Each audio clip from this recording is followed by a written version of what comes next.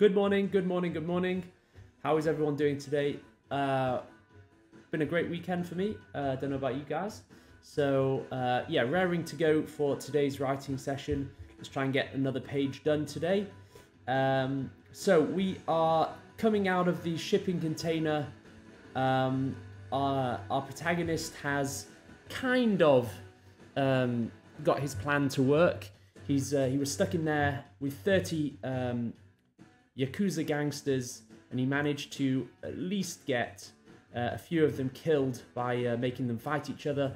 And now the whole idea is that he has to. He's been picked for the next fight, and he's gonna get hauled out of this shipping container and into this big arena full of Yakuza gangsters, and he's gonna have to fight for his life. So I won't do a read through of what we did last time. I think we're just gonna get stuck into it, and then maybe at the end we'll do a quick read through to see if it all hangs together. So we ended the last page with this compelling last line. You know, you, he said, pointing at me, you're next. So let's go from there. Again, welcome to everyone who's just joining, and you know, comments are welcome in the chat. So okay, so we need a compelling first line. That's our first rule. If this was the first line of the novel itself, would this be compelling? And hauled me out of the shipping container into the shipping yard. Okay, so it's night time. No, it was chilly, and we're at the port of Tokyo, right? So there's salt in the air. I'm thinking that probably stings his. You know, our guy's he's beaten up. He's got broken ribs. His face is cut a little bit. So we can just reference that. You know, stung my cheeks, something like that, just to give it a small sense of the ambiance. But really, we just want to get straight into the main bit. So you know, remember the shipping yard. Let's think about this. It's sort of laid out like a maze with all these shipping containers everywhere. So, and he's already said before, even if I wanted to run, I wouldn't be able to make my way through this maze of shipping containers. So let's keep that in mind. So he hustled me between, let's say, a row of shipping containers. Can you say an alley of shipping containers? No, doesn't sound right. A row of shipping containers. Let's just make this super quick. 1 second. Made a quick right turn. And then we were in the middle of it. What happened to the music? Does anybody know? And we're in the middle of it. Okay. How does that read? Made a quick right turn. And then I think this needs a suddenly. Generally, I don't like to use the word suddenly, but okay. I think that works. Okay, what happened to this music? What is going on? Wait a second. Come on. There we go. Okay. So yeah. So we've said before, we sort of built this scene up. We imagine this is the port of Tokyo, the big shipping yard, and what they've done is Sage Smiles. Hello, how are you? Great to have you here. Are you a writer? If so, let us know. So we imagine we're in the port of Tokyo, and the Yakuza has taken over this section of the port.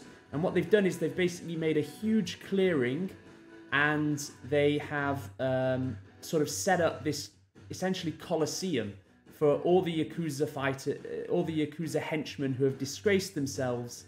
They are allowed to fight each other, and the winner of that tournament will regain his place within the Yakuza.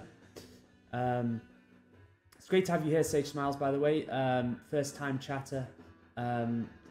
Yeah, so if you're a writer, let us know what you're writing, and have you been following along, or are you just joining fresh today? Okay, so let's start fleshing this out. So I imagine this place is sort of like a hexagonal thing. So a giant hexagonal shaped clearing. let's have it bound on each side. Okay, so bound on each side by hundreds of shipping containers stacked 100 meters high, let's say. Hundreds of meters would be a bit like, I don't think that's possible. Stacked 100 meters high. So we're writing here, this is a completely new novel, and this is all about the Japanese Yakuza. Oh, this is great actually, so everyone else in the chat will know that we said that one thing to have in your novels is one line near the beginning that just sums up the novel perfectly. So for you, Sage Smiles, let's see if we can use that that line that we wrote, which should give you everything you need to know about this novel. And I think it's just at the end of chapter 1 where we said, here, this is it. So this should sum up the novel for you. Wonderful, she said, and so the 18th captain of the Yakuza served me tea and grapes and told me all about her twin sister, the 7th captain of the Yakuza, whom she wanted me to kill. And that, in a nutshell, is our plot. We have our protagonist, and he is basically caught between these two sisters. It's a thriller, and we are really writing the climax scene now, which we had some good ideas for. So hopefully that sort of gives you an idea of what's gone on. Our guy's been caught. Plans have not gone according to their... well, things have not gone according to plan, and now our guy is finding himself in a very bad situation. So let's write out this. So a giant hexagonal-shaped clearing bound on each side by hundreds of shipping containers stacked 100 meters high. Sage Smiles, what are you writing? What is your genre, and how long have you been writing for? Okay, let's say that... So it's night time, so we're probably going to have some flood lighting. Had been set up all around, illuminating hundreds of Yakuza gangsters. And let's say 7 fighting. I don't know why we've been calling them pits. I just imagine that they're sort of carved out. Like there's, you know, they're like 2 foot, 3 foot deep, and they've just made these sort of rings where they're going to shove the fighters. Okay, so you know it's a bit like a Colosseum, like that. Okay, something like that. Whatever. Again, this is just the first draft. We don't need to be too careful. So let's have the crowd roared, you know, as we emerged onto the sea. Okay, so our guy, he's just come out of the shipping container where they've been holding him. He's been hauled out, and suddenly the bright lights are everywhere. They've got people screaming at him. He's probably going to be quite stunned. But remember, our guy, our protagonist, Oliver Sharp, he is quick.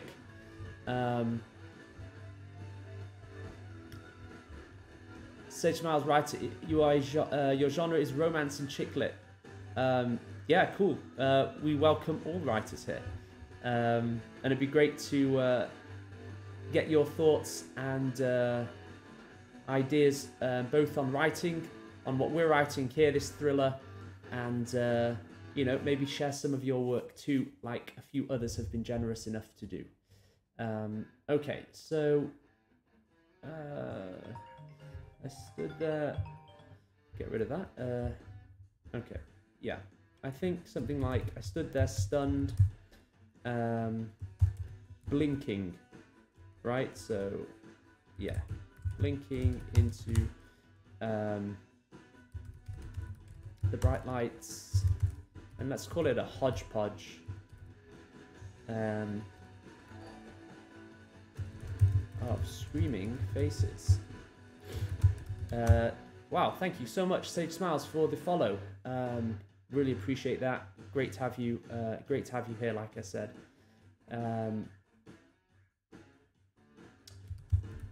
felt my legs take a step back. You can imagine that the guy's a bit overwhelmed on instincts. Yeah, how long have you been writing for? Have you been published? My first book, Hearing Voices, came out in 2017. So, you know, where can we find your work? You know, we all want to help each other. We're all trying to grow as writers here. So, you know, let us know all the different, however much you can. Maybe a short synopsis of your work, and we'll read it out. We'll get people involved. Okay, so I felt my legs take a step back on instinct, but so maybe then he just gets kicked forward by this guy, and he's like, you know, get in the ring. You know, they're treating him like dirt because to them he is. Got launched forward, you know, by a kick to my backside, and I fell flat into the pit. Okay. And this is that classic moment where your protagonist, he just wants to stay. He's taken so much of a beating already. You know, I wanted to stay down. Like that. There's probably a bit more to write about this, but this is just the first draft, so let's quickly I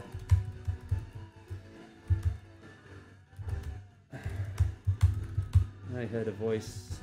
This is definitely not going to be the line, but I'm just going to put in something, or maybe not I heard a voice tell me, but I heard a voice, yeah, not unlike his ex-wife, not unlike, which is actually good. Oh, that actually something like this could work, because I think we said at the end of this chapter, we're finally going to introduce this ex-wife who has come into power. So she's actually going to be there. So it's good that we keep referencing her, not unlike Sabrina's tell me. Whatever, let's just move on to the next part. There's something like that. That's what that next paragraph needs. So eventually, and then he's going to obviously say, no, I'm not going to give in to that. Maybe we could reference what happened in the dojo with Kyori Matsumoto. You know, he's learned a bit of toughness from the wolves. Not sure. Okay, so I got up slowly. Okay, so let's you know, my eyes had adjusted. He was just in a dark shipping container. Now he's in the bright lights, the floodlights. And who does he see? Okay, so if we remember, his whole strategy was that he tried to get everyone in the shipping container to fight each other so he wouldn't have to get his hands dirty. Then they took one of the huge guys from the shipping container, and that guy's been fighting for the past, I guess, like 12 fights. So we need to reference that. What do we have here? Sage Smiles, I've been writing ever since high school. However, I didn't really think as writing as a career until college. I'm still working on my first book. School has kept me busy. I'm also a college student trying to write my first romance series and the first book for it too. Wow. Yeah, we have a few collegiate writers here. Who is the other one? We have someone else also doing their. Who was it? Let me see. I can't remember. We have a few though who are studying English literature at college. Are you studying? You're studying English literature or not at college? The fact that you're saying college sort of makes me think you're coming in from America. Am I right? Am I wrong? Okay, my eyes had adjusted to the light now. I saw. So the big enforcer guy waiting for me.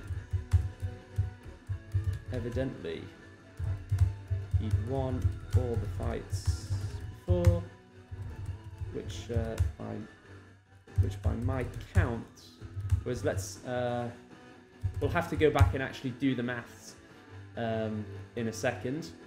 So let's just say 12. He looked tired at least. Bleeding from his, let's say he's bleeding from his chest and maybe the side of his head. We'll have to be, you know, more specific with this kind of thing, because so when our guy, remember, our guy is not a fighter. He is not the Jack Reacher. He is the cerebral, you know, the sharp tongue. He's like Top Cat. Studying English, yes, you're from America. Cool. Well, it is great to have you here, as I said. Okay. So we're going to have to figure out how our guy, who's not a fighter, takes down this big enforcer who is clearly a very good fighter. It's David and Goliath. So if I could get some blood in. Maybe he does that thing, you know, I mean, they're in the ports of Tokyo, so I'm guessing the ground is quite dusty. Maybe he can get some dirt into that bloody eye of his opponent, and that will probably help. It's a classic thing, but it's you know, it's something we could maybe do into his eye. That wouldn't be a bad thing. So maybe that wouldn't be the worst. So here so it's these little bits here, these sentences where we really understand how our character starts to, you know, how he thinks about fighting, where his mind goes to first tells you a lot about him. So he's not thinking, how can I break this guy's leg? He's thinking, how can I blind this guy? Because there's no way that I can fight him one-on-one, right? So it's not like our guy is a coward. He knows, he already knows I'm no match for this guy, and therefore it doesn't make sense for us to sort of have him say, okay, right, I am gonna, you know, attack him, you know, from the left, and I'm gonna do this fancy move. Our guy does not have martial arts training. He's not that character. So he's thinking more from the streets. He's thinking, right, I'm gonna play dirty because I need to play dirty, otherwise I'm not gonna survive. So that's the type of thing that certainly my editor, who is a black belt in about 5 disciplines, as I've mentioned before, she would definitely be pointing these sorts of things out to me. So I'm passing along that kind of information to you guys. Hopefully it will help. You know what else I'm thinking? So if this is the port of Tokyo and they've got these pits, I'm just trying to think how we make this into more of a, like a, what's the word that I'm looking for? Like more of a spectacle. So I'm thinking that so if there are, what do we say, 7 pits, right? If there are 7 different pits, maybe, you know, those big hydraulic lifts, the forklifts that they have to move the shipping containers, maybe they each pit has one of those hydraulic lifts stationed around it, and the hydraulic lift sort of has like all the cameras pointing down. Remember, this is Japan, right? So I'm thinking Fast and the Furious, that kind of thing.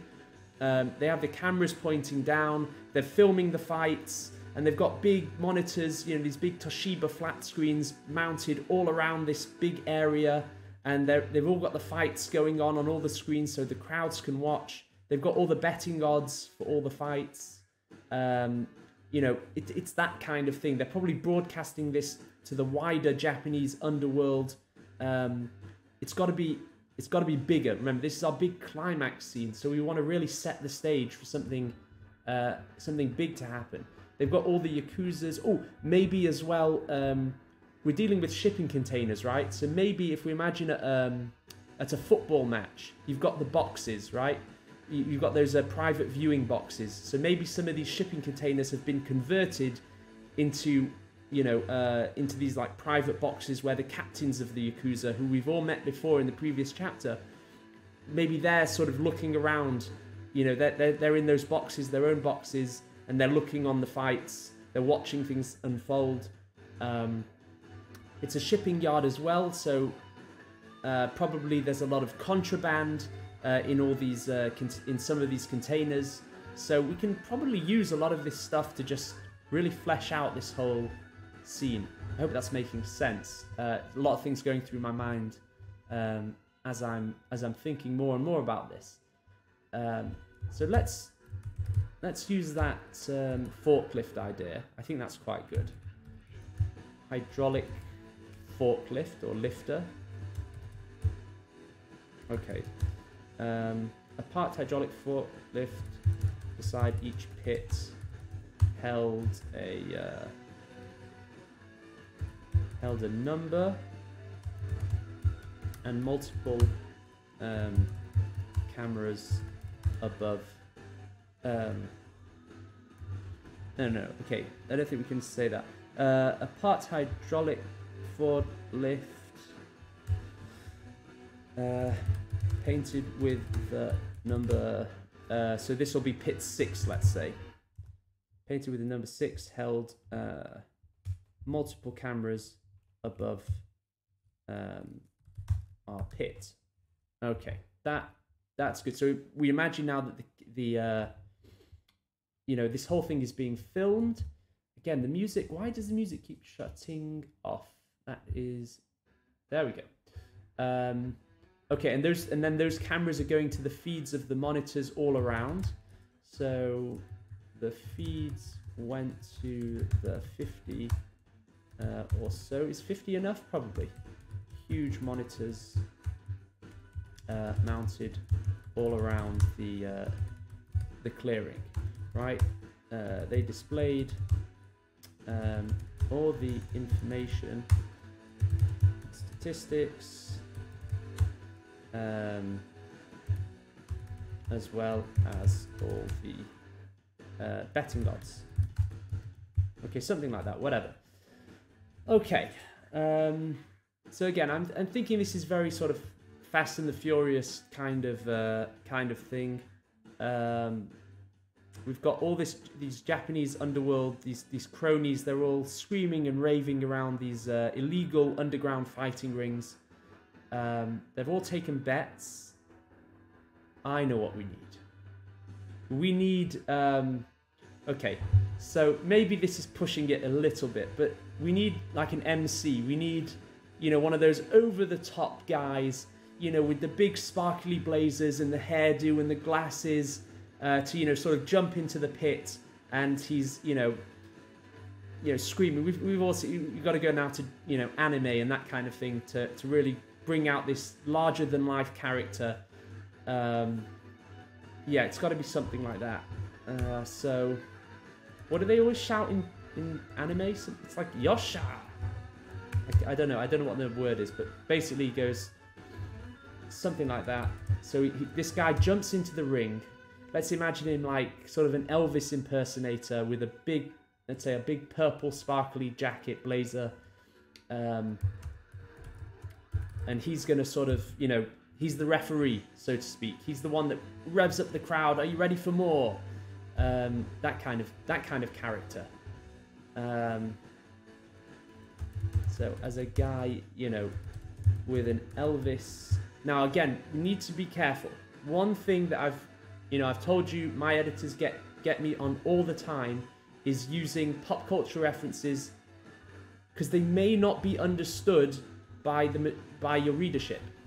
Elvis is probably a safer bet, but it's something to be aware of. You don't want to alienate your readers, if they go, well, who's Elvis? Okay, so we'll be careful on that. We probably will change it. Let's say a sparkly purple blazer. Let's say he jumped into the pit. Okay. And then, okay, I'll tell you what. Since I don't speak Japanese fluently, surprise, surprise, let's just put it in English, and then we will later on go back and phonetically write it in Japanese, when we edit this thing. Okay. Our protagonist speaks Japanese. We as readers do not speak Japanese. So we'll put it in Japanese, are you ready for more? And then we'll say afterwards, so that our readers understand what's going on. The crowd around us. Notice the music has gone off again. This is getting annoying. There we go. Okay. So the crowd around us roared that they did want more. Okay, simple as that, right? And now the reader is sort of piecing together the information. They read it phonetically in Japanese and they're like, what? What does that mean? The next line tells them, oh, okay, I get it.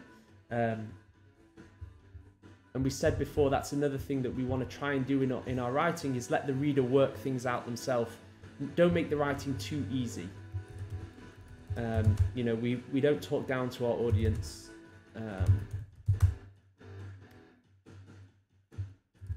Okay, so this larger-than-life character and made a joke about me being, you know, a little white rabbit, something like that. The crowd seem to enjoy it, and my opponent, you know, this big guy, we can just imagine him just sort of snorting like, you're in over your head, you know. Our guy's like the only English guy there, surrounded by all these Japanese mob members, you know, snorted the same sentiment. Something like that, whatever. And then let's just, okay, we're pretty close to the end of the page. So what's our compelling last line? Remember our rules. We write a compelling first line, a compelling last line that forces the reader to turn the page, and then we stitch it together. So actually we broke that rule today. But let's write a compelling last line. I think basically the fight just starts. And it's got to take our guy off guard. So let's say something like, and again, this is one of those ways where if you do write a compelling last line and a compelling first line, that stitching them together gives you two boundaries which you cannot go outside of. So it stops you from waffling, right? And as we've said before, this novel that we're writing now, this does not have you know, agency backing. This does not have, you know, Penguin Random House breathing down my back saying you need to hit a specific word count of 100,000 words. So we're free to make this as short and concise as we want, and make it all the better for that, in my opinion. So I'm thinking our guy, something happens which distracts our guy's attention, and then suddenly he comes back to this bigger than life character, Purple Blazer, and he realizes the fight's already started, and his opponent is coming at him, and then that obviously the reader then has to turn the page and go, oh, what's going to happen, you know? Had started the fight, and the big enforcer guy. I hope this is all making sense, guys, but please let me know if it's not. I will do a quick read through of this chapter in a second once we finish this page.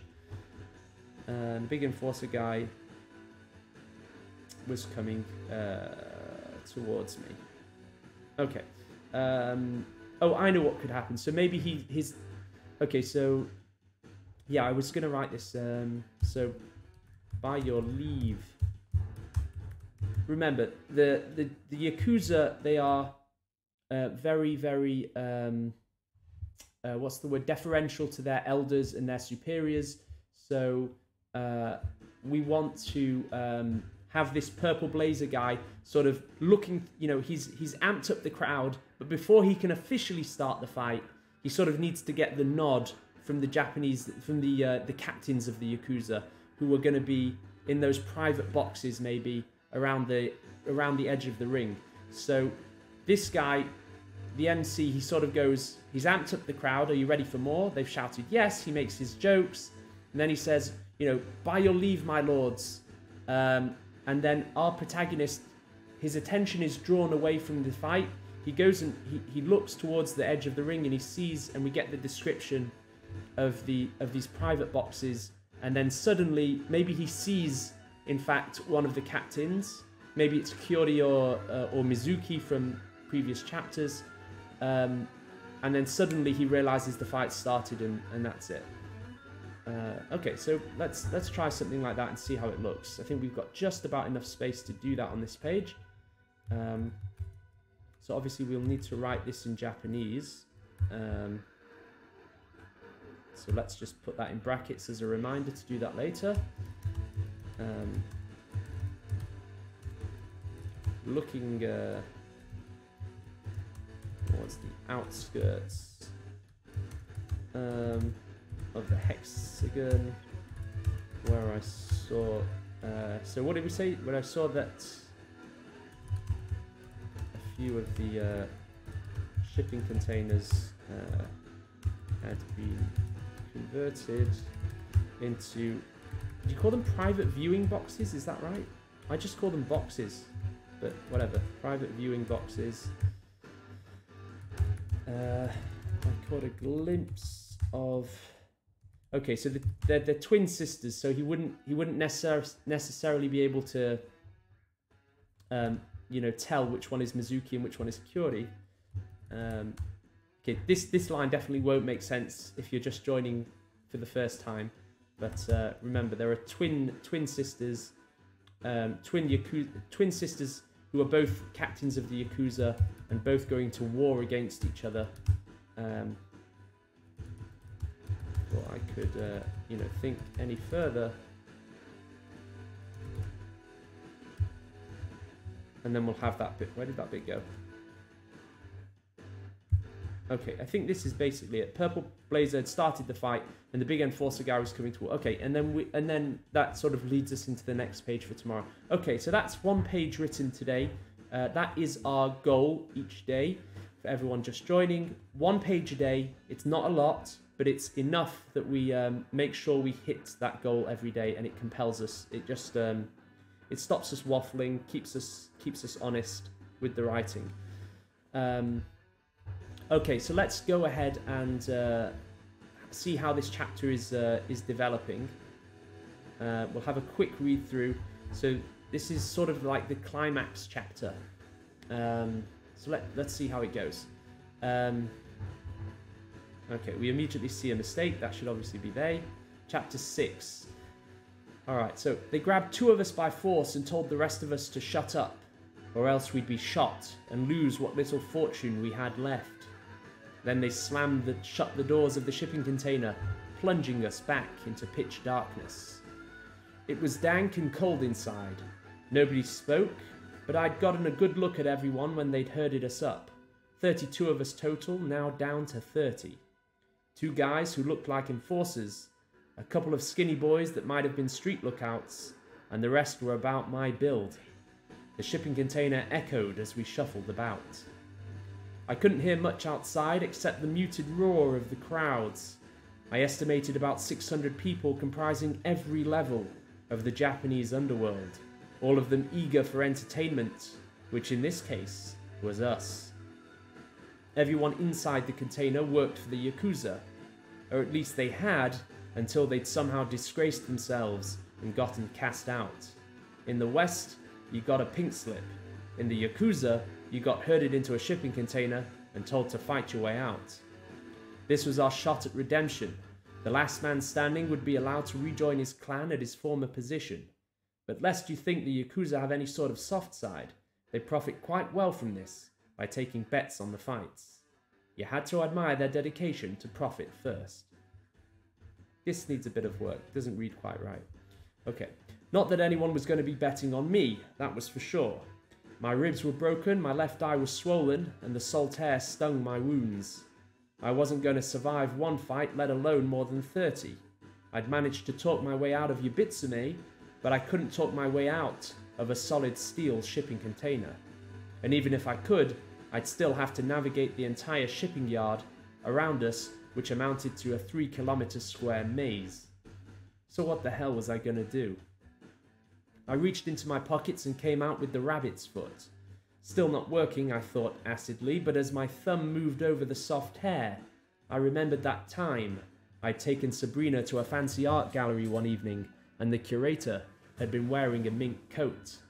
It was all mini quiches and smiles at first, but 3 hours later, that curator had a limp. 2 of the paintings were torn, and the mink coat had red paint all over it.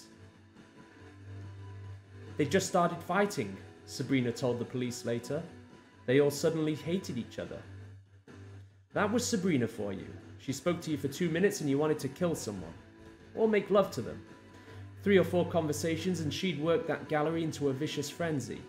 And those were the supposedly respectable Bergios. 30 thugs from the Yakuza underworld, on the other hand. I put the rabbit's foot back into my pocket and shuffled towards a corner of the shipping container. I'd gotten a good look at everyone before, and I knew they didn't all belong to the same Yakuza clan. 4 guys had matching neck tattoos of a snake wrapped around a sword. That guy who'd slapped me at the captain's meeting, Captain Tanaka, had the same tattoo. I'd also heard a couple of the guys mumble something about, which I assumed meant they belonged to Fento clan. Captain Tanaka hits like a little girl, I called out in the darkness. I hope nobody here is from his clan. Nothing happened. I guess they were all in shock from the sudden outburst. So I called out another insult, this time about Fento clan liking little boys, and got the reaction I was hoping for. But as soon as I was told to shut up, I shoved the guy in front of me as hard as I could, sending him crashing into someone else. The fight broke out immediately. Shouting, screaming, the sounds of my odds vastly improving.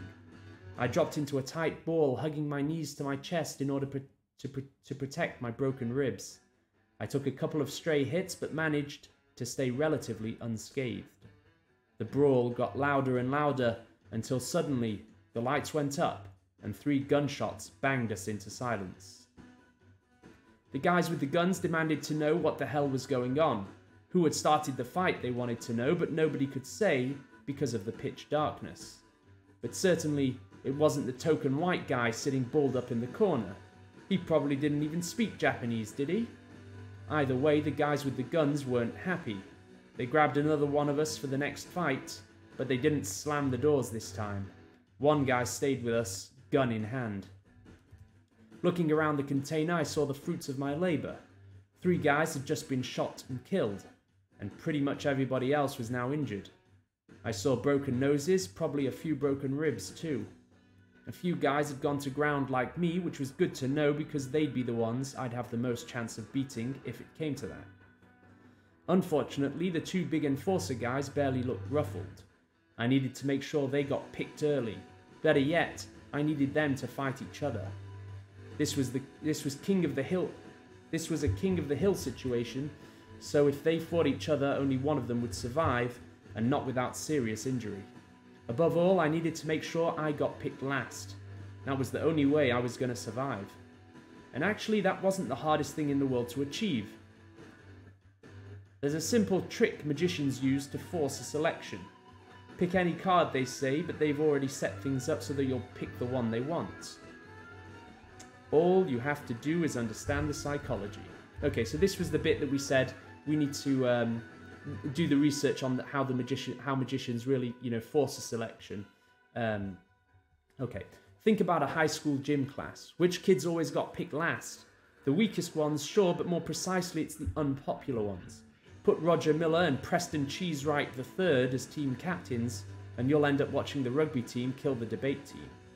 And these 2 guys with the guns also had a personal bias. They belonged to a Yakuza clan themselves, so they'd naturally want to protect their own guys in the shipping container. If I could buddy up to them, that would help.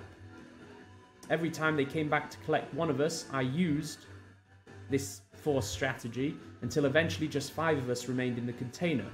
2 of those guys with the neck tattoos, a skinny boy, one of the big enforcers, and me. Okay, and then we said that he's going to try and do this, he's going to try and manipulate the choice. We haven't really done the research yet to be able to fill this in, but that's something we can do in the second draft. You, he said, pointing at me, you're next. And then we come to today's bit of writing, and let's see how it goes. So we have the situation now in hand. He grabbed my arm fast and hauled me out of the shipping container into the shipping yard. The night was chilly and the salt air stung my cheeks. He hustled me between a row of shipping containers, made a quick right turn, and then we were suddenly in the middle of it. A giant hexagonal-shaped clearing bound on each side by hundreds of shipping containers stacked 100 meters high. Floodlighting had been set up all around, illuminating hundreds of Yakuza gangsters and 7 fighting pits. It was like a coliseum. Don't know about this line. The crowd roared as we emerged onto the scene. I stood there stunned, blinking into the bright lights and hodgepodge of screaming faces. I felt My legs take a step back on instinct, but then my body got launched forward by a kick to my backside, and I fell flat into the pit. I wanted to stay down like that. Let it be over, I heard a voice not unlike Sabrina's tell me. I got up slowly. My eyes had adjusted to the light now. I saw the big enforcer guy waiting for me. Evidently, he'd won all the fights before, which by my count was 12. He looked tired at least, bleeding from his chest and the side of his head. If I could get some blood into his eye, that wouldn't be the worst thing. Blood and dirt into his eye, that wouldn't be the worst thing. A parked hydraulic forklift, painted with the number 6, held multiple cameras above our pit. The feeds went to the 50 or so huge monitors mounted all around the clearing. They displayed all the information and statistics as well as all the betting odds. Needs a bit of work there, okay. And then this guy comes out, "Yosha!" boomed a loud voice as a guy with an Elvis hairdo and sparkly purple blazer jumped into the pit. "Are you ready for more?"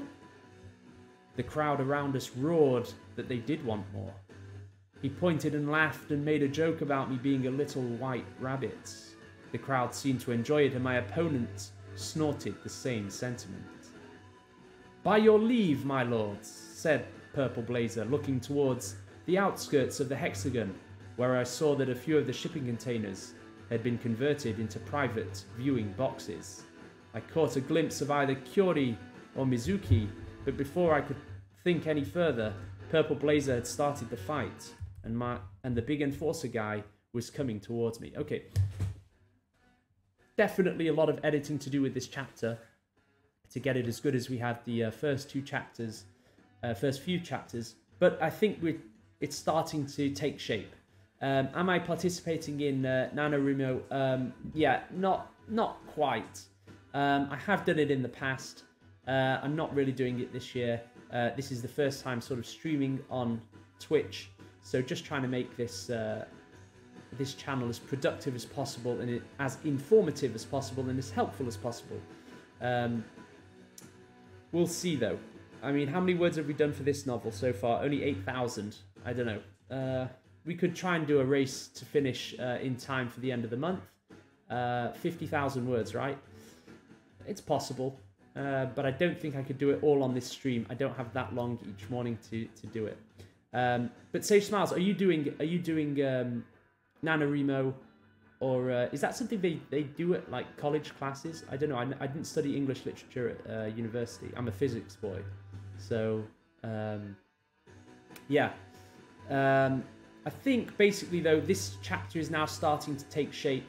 I think definitely we can probably go in and add and expand a few of the details here, because this seems like it's got potential to be a very, very epic scene. We can really set the stage, you know, with all these shipping containers, the contraband, the way that everything has been set up. We might not have to do it immediately now, but certainly tomorrow's page that we write, I think we have to delve into that a little bit more. We also want to, I mean, tomorrow is the fight scene. Tomorrow is where our guy has to, you know, fight this Goliath of an opponent. And I think we said, rather than the reader's expectation, you know, which is our guy is somehow going to manage to win this fight, I don't think that's the case. I think what's going to happen is our guy, he almost gets the strategy to work and then ends up face down in the dirt. You know, his broken ribs are too much. He gets really battered by his opponent, and then his ex-wife, the one that we've alluded to this whole time, the whole reason he's in Japan in the first place, finally she comes onto the scene. Finally she's revealed to us, and she's in a position of a lot of power, and the story then, you know, takes on a new plot, right? So that's roughly where we are. So no, they also don't do it in college, not that I know of. However, they do it in some high schools in the US. Wow, cool. Yeah, we didn't do that here in the UK. Definitely didn't have you know, a National Writing Month challenge or anything like that. But that sounds cool. Hello to everyone else in the chat who has just joined. Really happy to have you here. You have joined at probably the worst time, because we're about to end the stream. But if there are any writers who have just joined, say hello. Let us know that you're here, and do tune in again. Tomorrow for the next part of this stream, where we will write the next page and try and get this plot really in motion. So this is the climax scene, at least for the part 1 of this novel. That's where we are. Cool. All right. Any other thoughts? Guys, you can whisper them to me. Put them in the chat. It's great to have everyone here. And yeah, let us know what you're writing. We're all here to help each other. Okay, same time, same place tomorrow, where I will continue to write before your eyes. All the old videos are available on the YouTube channel right before your eyes, and on the highlights in Twitch if you want to catch up, see how this novel started. We are pantsing our way along, making it up as we go along. So please do catch up. I highly recommend the first video of all of them. So please do like, subscribe, follow along, and I will see you tomorrow. Thanks, guys. Have a great day.